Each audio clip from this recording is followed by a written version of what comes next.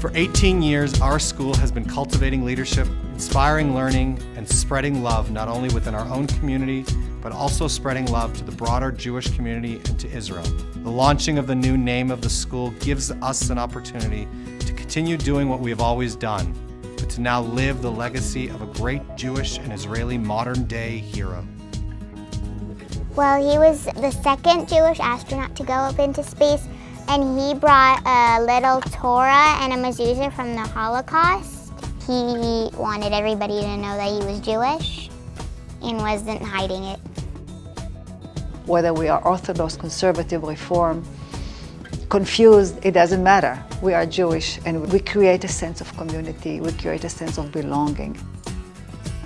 We celebrate Shabbat, and we do services, and we bring flowers and sova and tzedakah. We do a bunch of stuff. Our community is a living legacy of Ilan Ramon.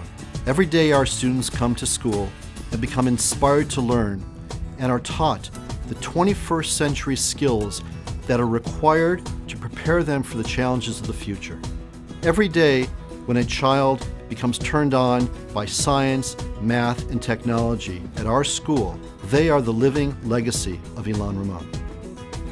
They treat you really nice when you are a student, and the teachers are always nice, and you learn a lot every day, and it's just really fun. By giving each child the sense that they are valued as an individual, and by encouraging each child to believe that they can make a difference in the world, we are living the legacy of Ilan Ramon. Our community is living the legacy of Ilan Ramon. Each day, when we teach our students to be leaders on campus as well as through social action projects that will repair the world. Our community is a living legacy of Ilan Ramon.